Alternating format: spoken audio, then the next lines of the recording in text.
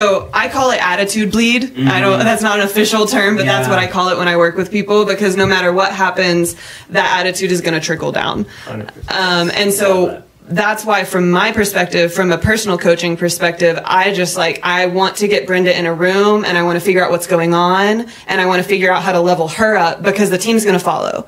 But the first thing that I tell people is that it's not about fault or blame, because assigning fault and assigning blame doesn't make progress towards resolution. So you're saying this isn't Brenda's fault? I'm saying it doesn't matter.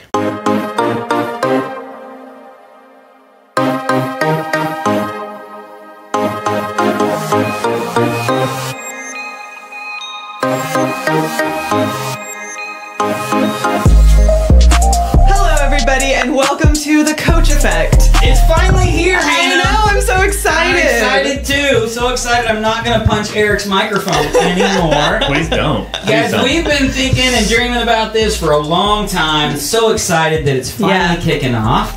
And so it's real now. It's real, right? It's going to be so good. So, Hannah, tell all of the listeners, all 3 or 4 of them on this first episode, what can they expect from the Coach Effect? Yeah, so basically, Adam here is a business coach along with many other things and a lot of other fields of expertise. I myself am a conflict coach. My name's Hannah, in case you didn't get that. I work with people, individuals, and businesses on emotional intelligence, relationship skills, conflict resolution, all of that. Hannah, hold on a second. How do I convince my wife that I'm this expert of all things like you just? That was an amazing introduction. Let me tell you, Hannah is the be-all, end-all conflict coach. But not just that, girl. You've got a future in like Instagram production, because you've been putting together all of our socials for this Lead NWA, which is an exciting thing we'll talk about a little bit later.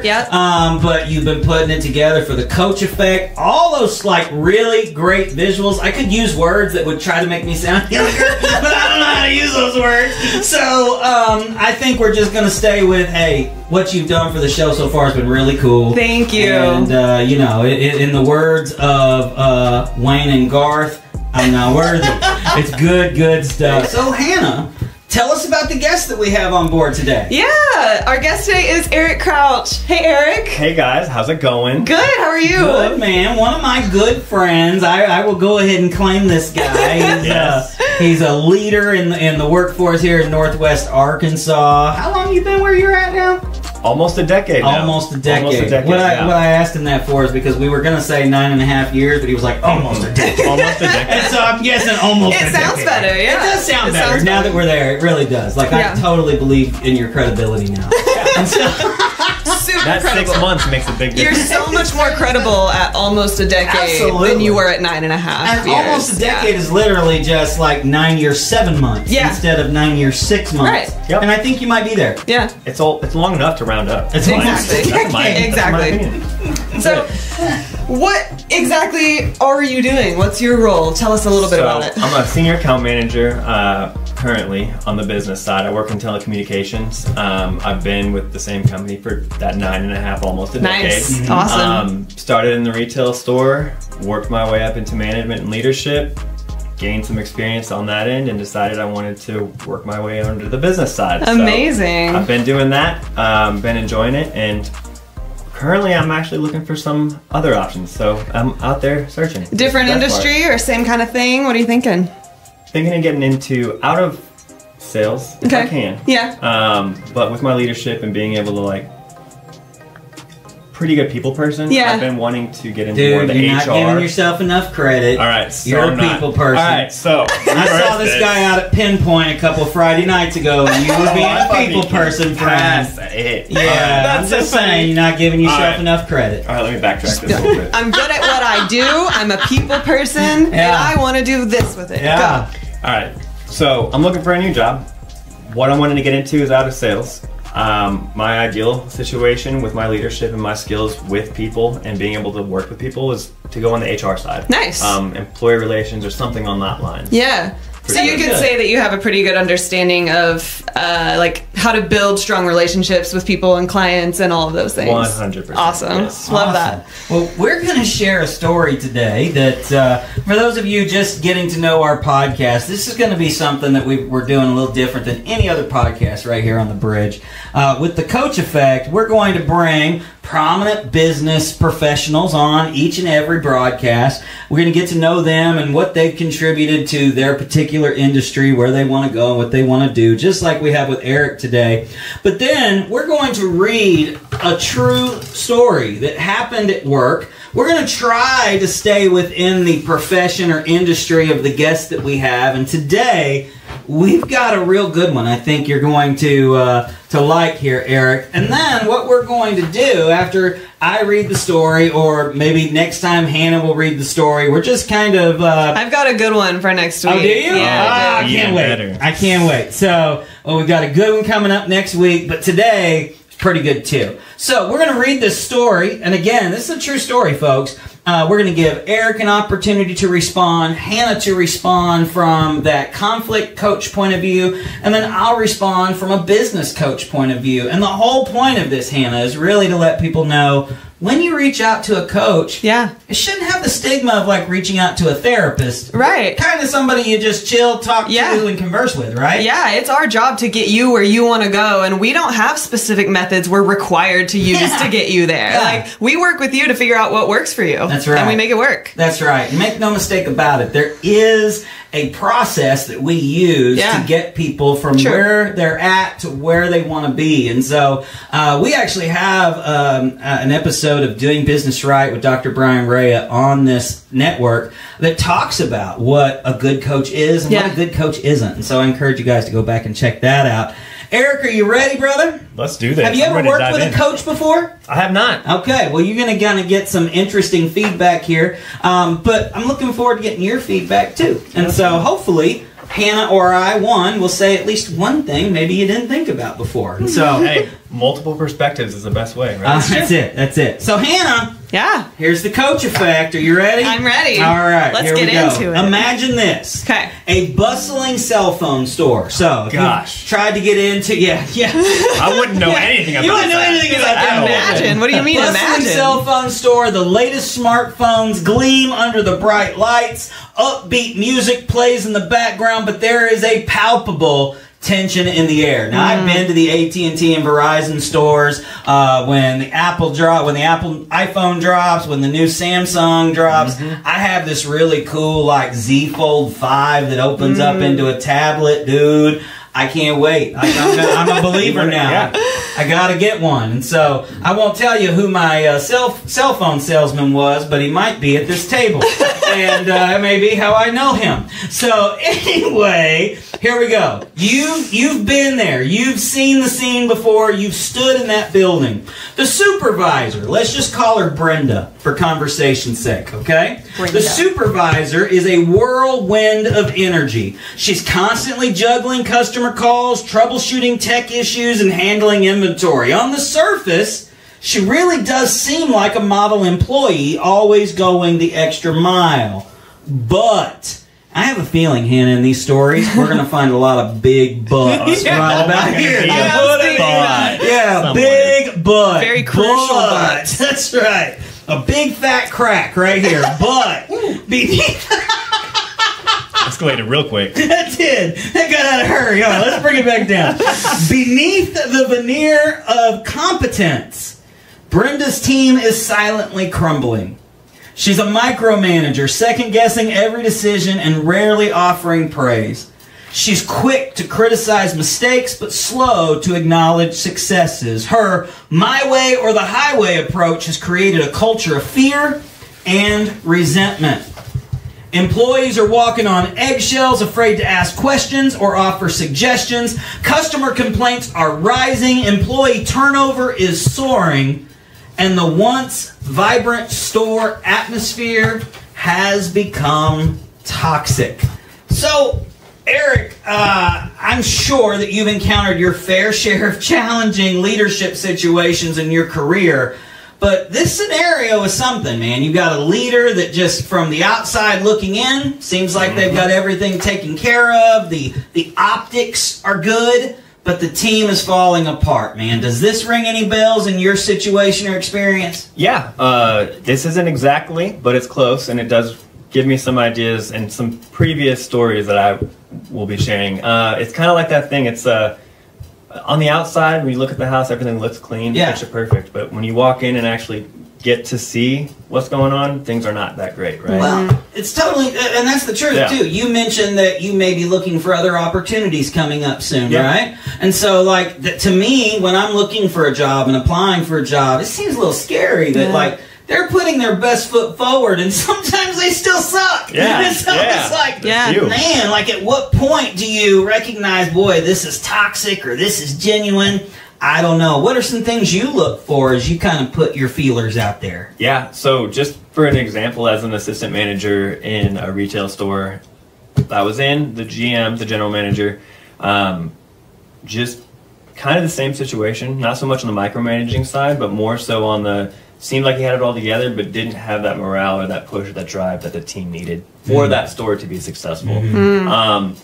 And it was a matter of one incident happened, but that one incident allowed someone to come in, kind of ask questions with our team, see what was going on, and kind of take things from there to make sure things could move forward the right way. So that was the best. So there was kind of one incident that compounded, or the one incident that led to resolution? One incident kind of led to, well, it's compounded. Multiple things, I think, happened, and then this one final thing that kind of pushed everything over the edge. I gotcha. That limit. So yeah, that makes sense. I think that happens a lot. Yeah.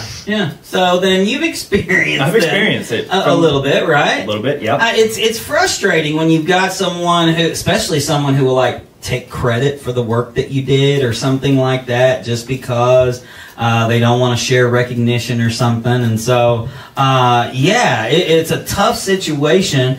So if you're the supervising manager for Brenda, right, and you're, I guess, a manager at a regional type setting or district type setting, and you're looking into this store, with your experience, what are some things you're going to prescribe for Brenda or maybe some of the other associates at the store? First thing that I would do would probably just show up as just a visit, like be in the area, maybe not say I'm coming for that store only, but just I'm coming to the area, right? I want to come see how things are going.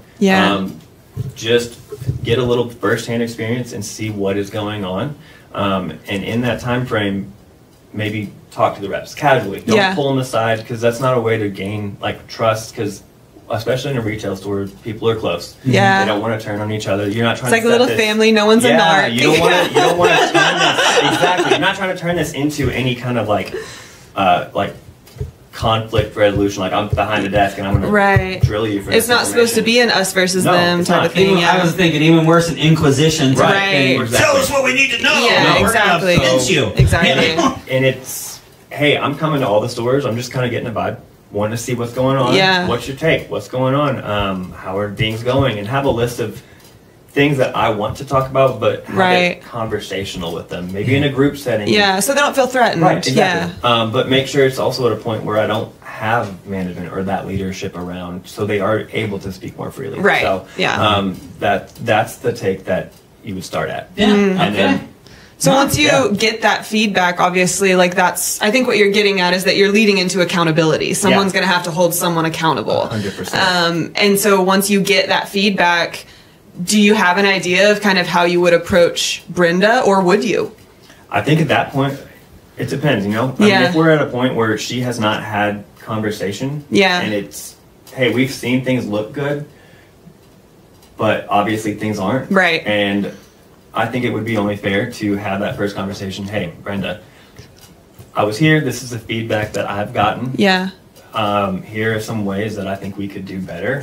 Let's coach each other. We'll check in, do check-ins like once a week if you have to, but just get you back on path. Does that sound like something you would like to do? And then start like an action plan for them. Not like that they're in trouble, but an action plan to get them to change that avenue or that toxic environment that's right. So in that senior management position, you are kind of part of your job is coaching the people below you, or even an HR position. That would be part of what you're expected to do day to day. 100%. Hannah, I'm curious, from a conflict resolution perspective, this situation seems ripe for implosion. Yeah. Nobody's thrown a chair yet, right? Nobody's thrown a punch, we don't think. No holes in walls. Right. Yeah. So how does a toxic work environment impact employee morale and customer satisfaction? Yeah, so... Oh, okay. I was getting ready to argue. This is good. Tell me why it doesn't matter. It doesn't matter because in relationships that matter to you and relationships that you can't get out of, for example, boss and inferior employee, whatever that hierarchy looks like, right? Anytime there's a power difference or it's a relationship where it's someone you really care about, so that relationship matters to you, then the goal is to get closer and closer to resolution.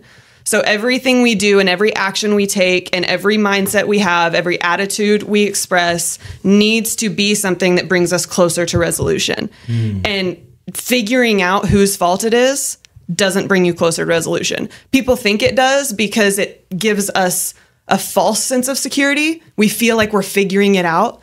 But assigning fault and blame doesn't help you figure out what's actually wrong. Wow. It just makes you mad. That's why we pay her the big money, folks. That's why we pay her the big money. Gold. So clearly, Brenda could be doing more. She's got the outward appearances right. But it might be Brenda's fault, but it doesn't matter. It might be. And there might be things you never know because we all have stuff that goes on. Right. Like, there might be things. So it's really diving into seeing what is it? She might not even know. That's what's the problem. Absolutely. And that's what I mean when I say I want to really figure out what's going on, because a lot of times micromanaging comes from insecurity. And that doesn't mean like she's nervous about what she's wearing that day. Maybe there's pressure coming from people above her. Maybe she doesn't see the success that she's brought. Maybe she only sees the bad things and is nervous that her job is at risk. You don't actually know what's going on. And that doesn't mean she's handling it the right way. But if we can address what's actually going on with Brenda at work, then that solves our main issue right there. It's starting at the root is really what it is. True. So let's shift perspective then. Yeah. Okay.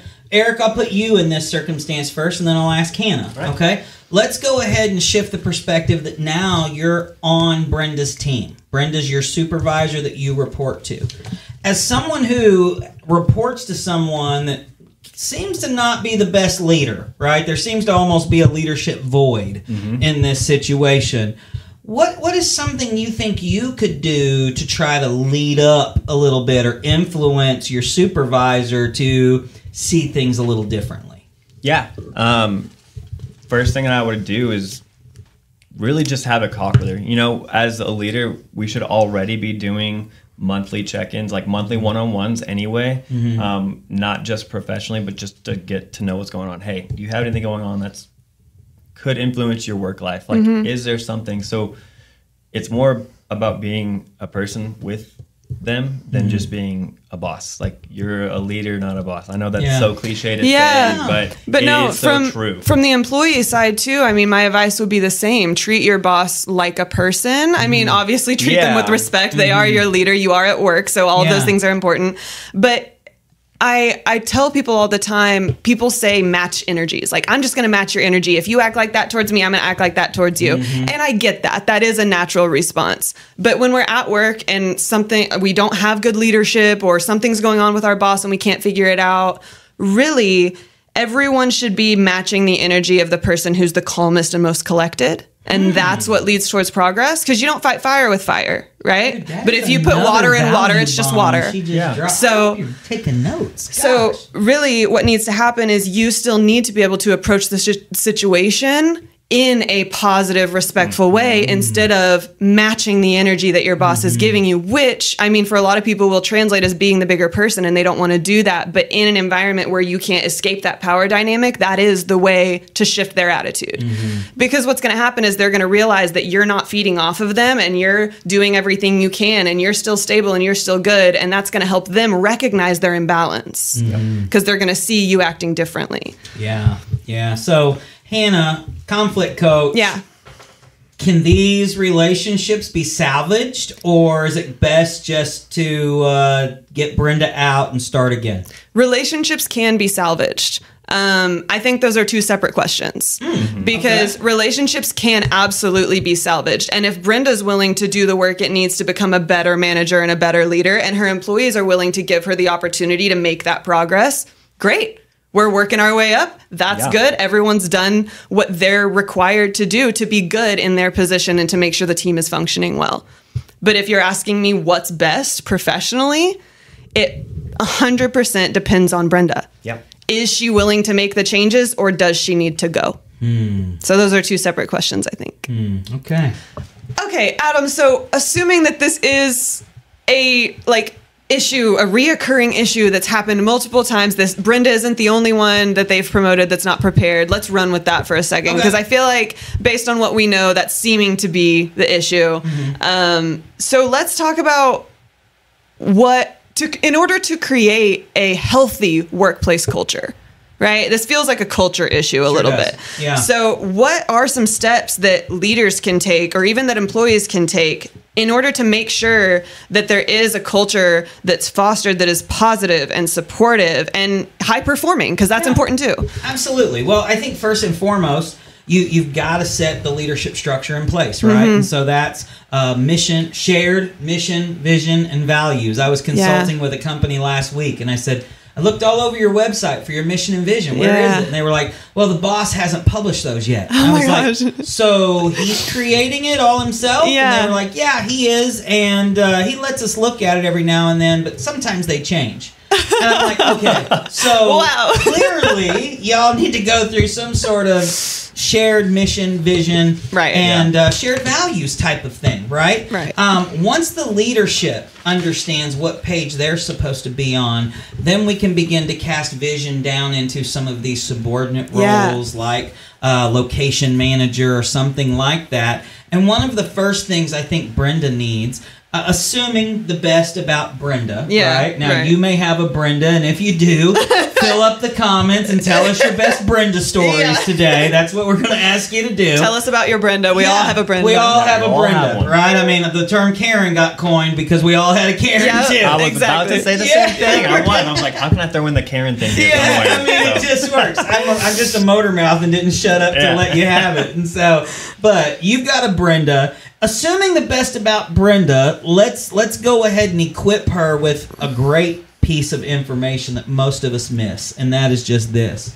We have to define the win for Brenda. She's got to know what it's going to take that day to score a win between her, with her new role, with her employees, what are benchmarks she needs to set. If she's going to need to be told, hey, go and make sure out of 5 subordinates, you have one conversation with all 5 today for at least a minute or so, and make it conversational. We've got to literally break it down, because Brenda's a doer. She works hard, and people know that she works hard. And so it's not in her to break and go have conversations. Hannah, you and I, we can have conversations all day long. Eric, I've seen you, buddy. I can talk. We can talk. We got that. I'm like, we're going to talk about this now. I don't think Brenda's got that. So once Brenda knows the win, and she has the win explained to her, then Brenda can now forecast the win for her team. And they can learn how to impress her, how to score points, how to communicate, but better yet, she is going to learn how to lead her team. And that's incredible, you know. When my wife and I first met, I asked her to take the love language assessment. I asked you to take it too, right? Because all of my great friends, when you work closely with someone, it's important to know. And so in order for Brenda to lead, or in order for, let me put it this way, in order for Brenda's team to follow Brenda's leadership, they've got to know how to follow her. It's a new term called followership, and there's all sorts of research articles being written about it right now, and the importance of effective followership to exemplify quality leadership. And so there are so many things we could do, but I think first and foremost, when we're creating this issue, and then Hannah, I want you to kind of touch on the relationship aspect, because I focus specifically on the leadership aspect. Brenda needs to be armed with the win and told how to succeed. And then Brenda needs to communicate the win to her team so that both sides can learn how to work together. Absolutely. No, I agree 100%. And that feels parallel with one of the things I coach people on all the time, which is, how are we supposed to know what to do if we've never been taught how to do it or seen it done? Preach. You can't pull knowledge and information out of nowhere. Yeah. So if Brenda's not been adequately trained, if she doesn't have the information she needs, for example, what the win is, what is your daily goal, what are things you need to be doing every day, of course she's running around like a chicken with her head cut off. Yeah. She has no information that's going to help her. Yeah. She's a doer in the things she knows how to do. Yeah, in her mind, she's successful because she's literally doing everything she can think of, but no one's saying, here's what you need to do to be successful. Well, and in that situation, Brenda could be stepping on the toes of her employees, her direct reports, and otherwise, because as a doer, she's going to do as fast as she can. Yeah. She might be doing work that other people need to do in order to shine or show their best. And or to have information. If she's doing other people's work, they may not have the information they need to do other parts of their job. So it really does compound when there's poor leadership. Even it doesn't matter whose fault it is. It just compounds when there's poor leadership. So true. So Eric, just in case Brenda is a tyrant. Yeah. She knows how to lead. She knows the right thing to do. She just knows that if the right eyes aren't looking, she really doesn't have to. Right? So that's what I would call a tyrant. What's the difference between hiring a leader versus hiring a tyrant? Because I would also say that sometimes those two shoes are very similar to walk in. Yeah. So people can be both too. Yeah. It's a fine line, right? Like, where are you? But no, I really... What it comes down to is really the self-accountability piece in the person you're going to hire.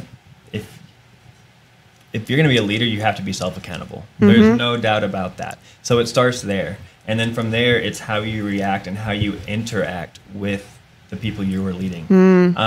So it's about going out there and doing the work with them. Just because I'm the manager doesn't mean I'm not going to be out there with them selling. Right.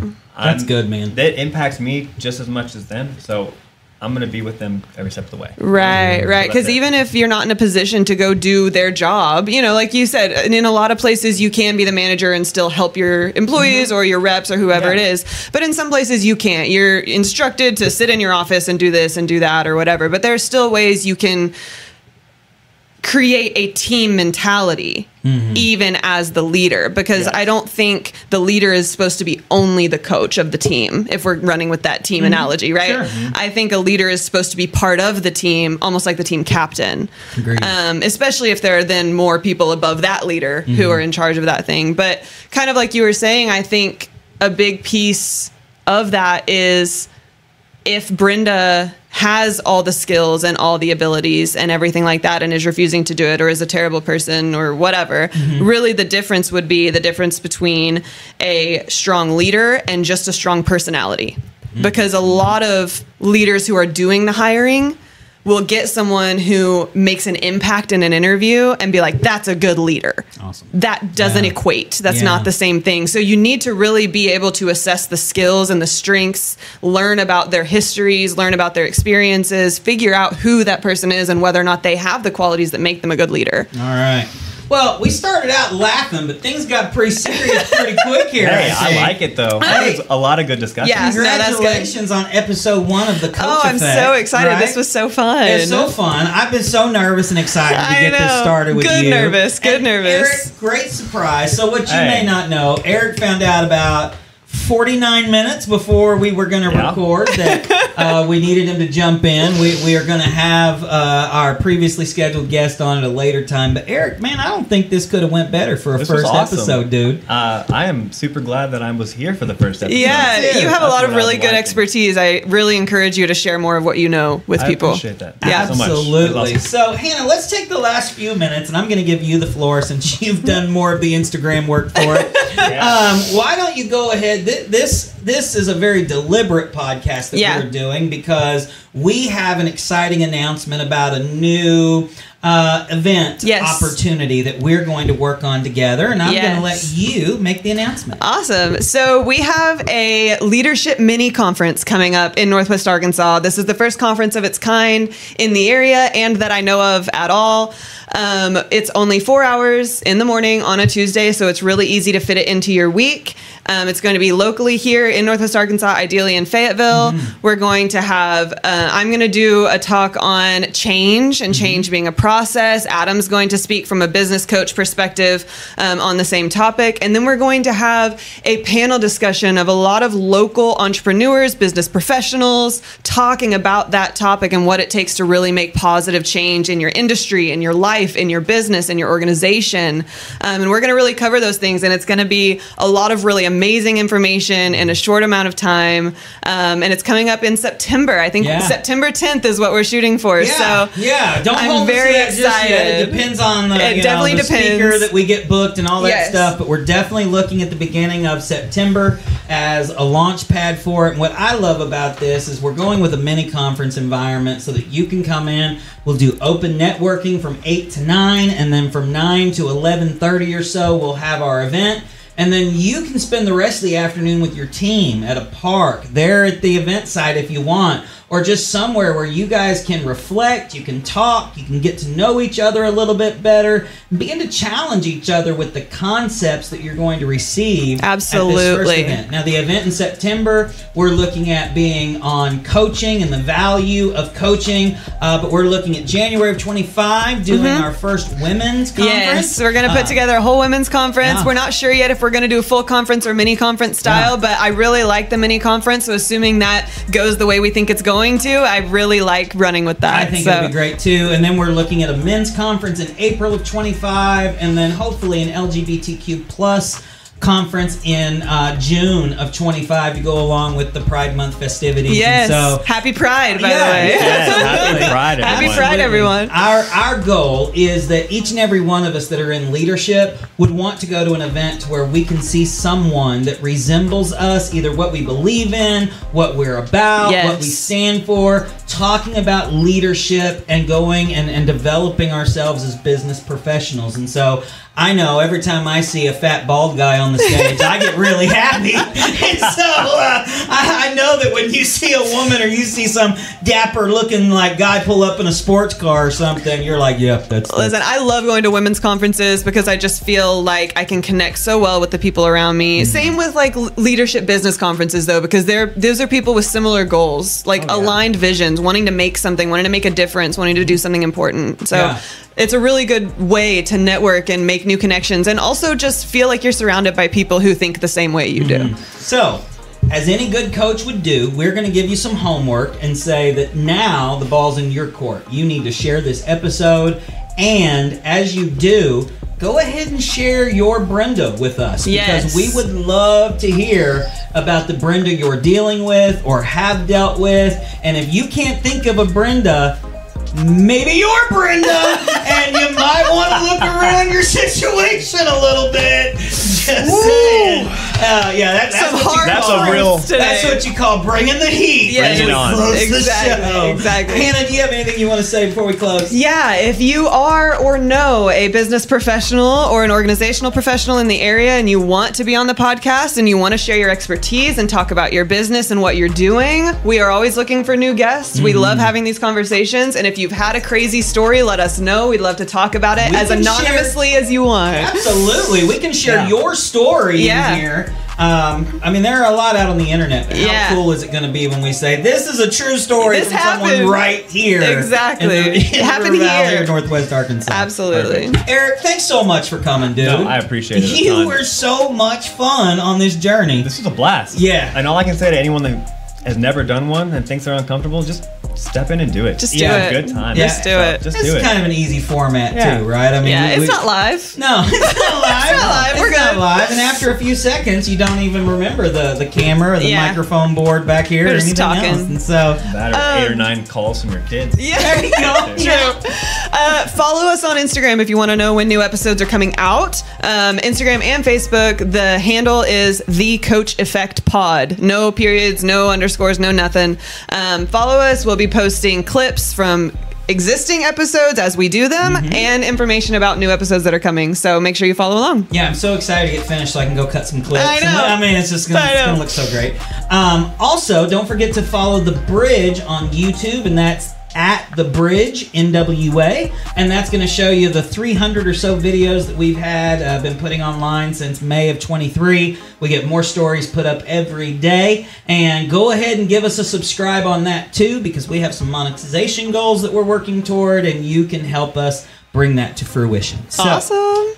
On behalf of your conflict coach, Hannah Hutchinson, and our business and professional account manager, senior sales account manager. It changes every time we try to say it. All right. Eric Crouch. Yes, I am here, the one and only. Hey, I would just like to thank everyone real quick for me being me. That's all. Dude, I'm just kidding. I love that. You just should have said, because I love me some me. Yeah, right? no, I love that. Owens quote. Yeah, I love me some me. I do too. Well, my name's Adam Robison. This has been the Coach Effect. We'll see you next time. Bye.